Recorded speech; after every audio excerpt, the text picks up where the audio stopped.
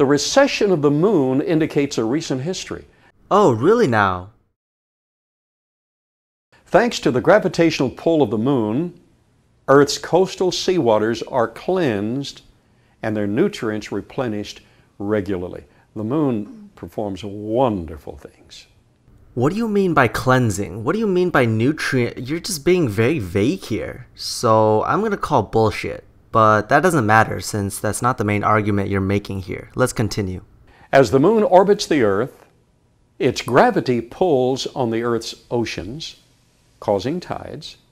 Okay, there's nothing to debunk on this part, so bear with me. Since the Earth rotates faster than the moon orbits, the tidal bulges induced by the moon are always ahead of the moon. Because the Earth is more energy, it's rotating faster. Watch. For this reason, the tides actually pull forward on the moon. Come on, come on. Which causes the moon to gain energy and gradually spiral outward. The moon moves about 1.5 inches farther away from the Earth every year due to this tidal interaction. Thus, the moon would have been closer to the Earth in the past. I'm glad you didn't say 3 inches like almost all other young Earth creationists say. So I'll give you a point there for not presenting false information. However, you do make a fatal error later. So the moon was closer to the Earth in the past. Now, watch. If the Earth and the moon were 4 billion years old, as the Big Bang theory postulates and Big Bang supporters teach. Use 4.5 or 4.6 billion, please. Don't give me 4 billion. That's just such laziness.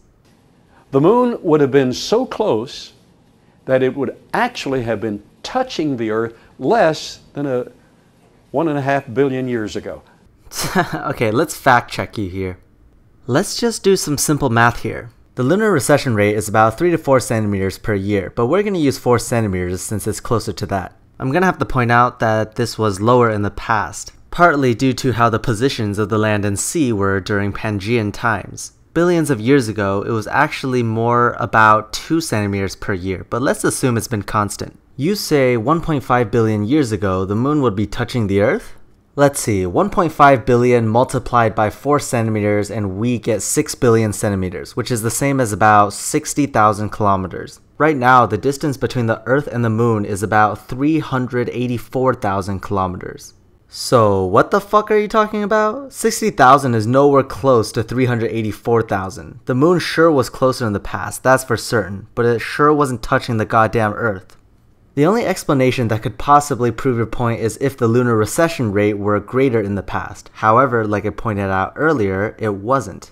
Instead, it was slower billions of years ago. I'll get to this later. For now, just to be sure, let's check out how it would be if we used 4.5 billion years old instead of 1.5.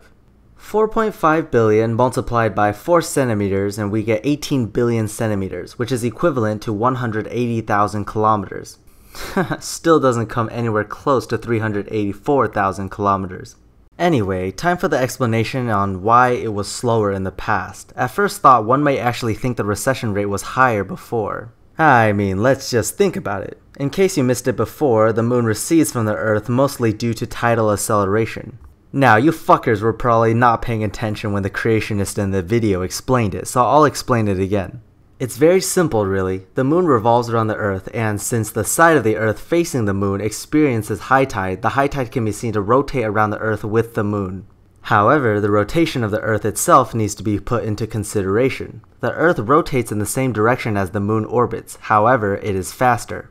And as a result, the drag pulls the high tide forward ahead of the moon's orbit, and since the high tide has gravity influence on the moon, it accelerates the moon, thus speeding it up at the cost of slowing down the Earth's rotation.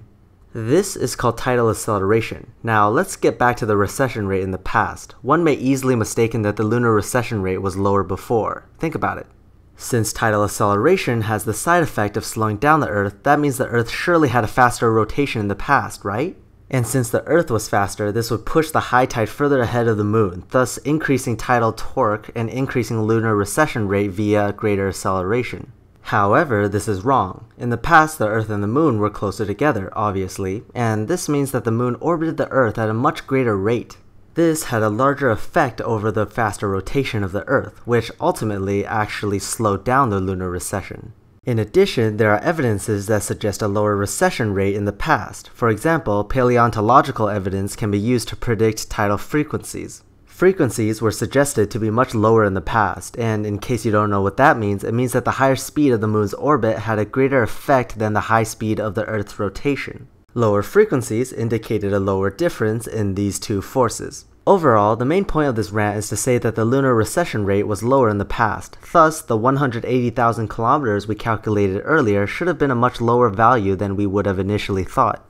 This in no way supports the idea of a young Earth. That's just fucking ridiculous, you little piece of shit.